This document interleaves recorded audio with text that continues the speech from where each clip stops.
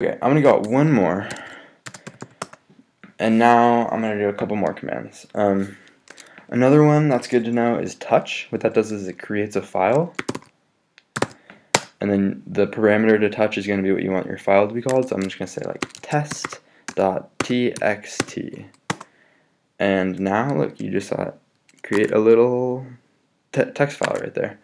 So what do you do with the text file? Let's edit the text file. A command line editor that I really like is Nano. It's really easy. Just if you get used to it, it's really easy to use. So just Nano test.txt. Boom. Now I'm in the text file. It's a blank text file, so it doesn't have anything in it. So let's say this is some text. Ooh.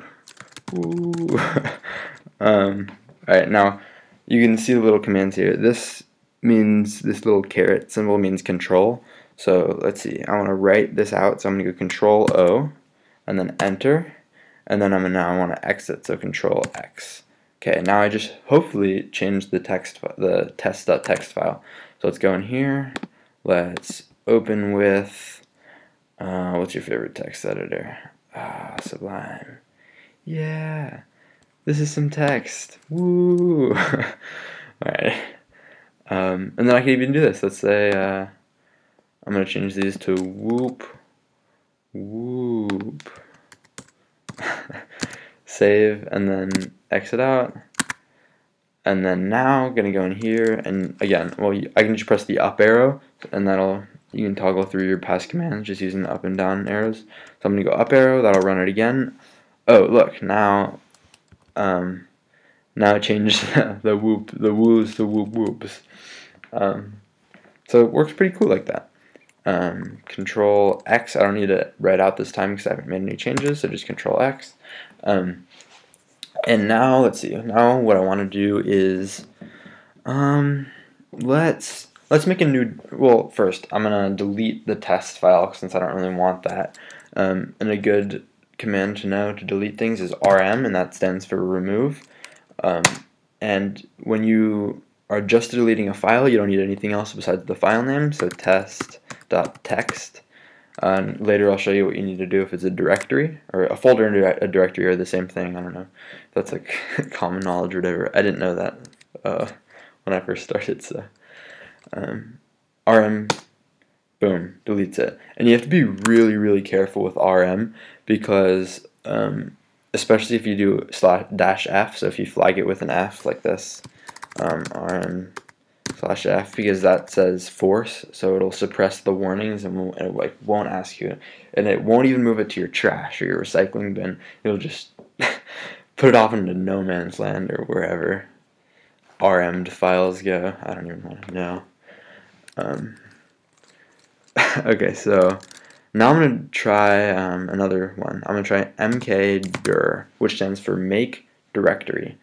And then I'm going to call it new directory. Boom. And then there it is right there. New directory. If I want to delete a directory, RM.